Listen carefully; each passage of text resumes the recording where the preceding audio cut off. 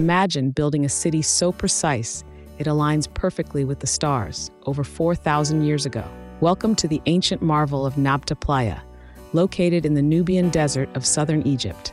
Long before Stonehenge or the Egyptian pyramids, these early desert dwellers created a remarkable stone circle that tracked the summer solstice. Picture massive stones arranged meticulously in a circle, some towering over 2 meters high, aligned to mark the longest day of the year. This wasn't just a gathering spot.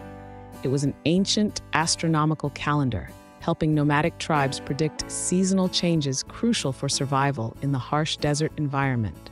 What's truly fascinating is that these stones predate the Egyptian pyramids by centuries, revealing that sophisticated knowledge of astronomy existed even earlier than previously believed.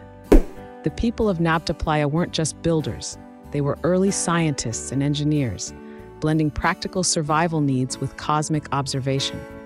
This site challenges the common idea that such advanced knowledge only appeared with well-known civilizations like the Greeks or Egyptians.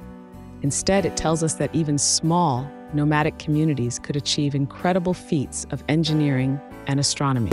Their ability to observe celestial events and translate them into a functional calendar demonstrates a deep understanding of the natural world and its cycles. Archaeological studies suggest that Nabta Playa may have also been a ceremonial center, where social and religious activities took place, further emphasizing the complexity of this ancient society.